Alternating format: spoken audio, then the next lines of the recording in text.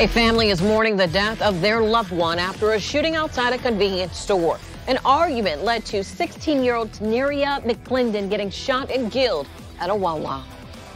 Tonight, an emotional goodbye as her family and friends held a vigil in her honor. Good evening. News4JAX reporter Marilyn Parker joins us near where that vigil was held tonight. And Marilyn, a large crowd came out to show their support for her grieving family.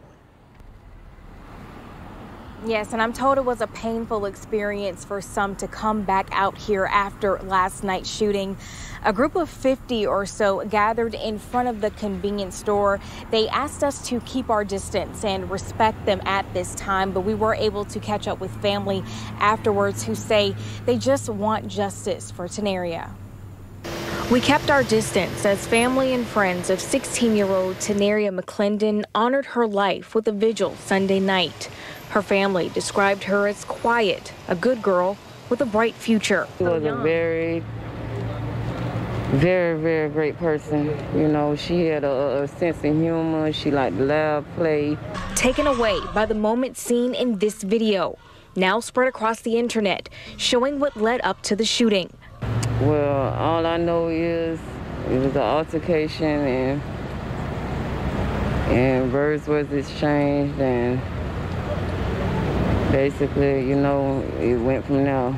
Investigators tell News4JAX the argument started inside WaWa, but family members tell us it started on the outside. Teneria's cousin, Navius Utse, says she came to the scene after the shooting happened, but describes what it's like being back here today. It's painful. It's very painful. It's an unexplainable pain that I feel. Now the family is asking for privacy and justice as they mourn a life they say is gone too soon.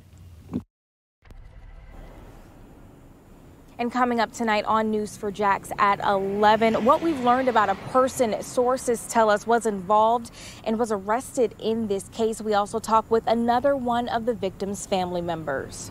We're live on the west side tonight. Marilyn Parker, Channel 4, the local station.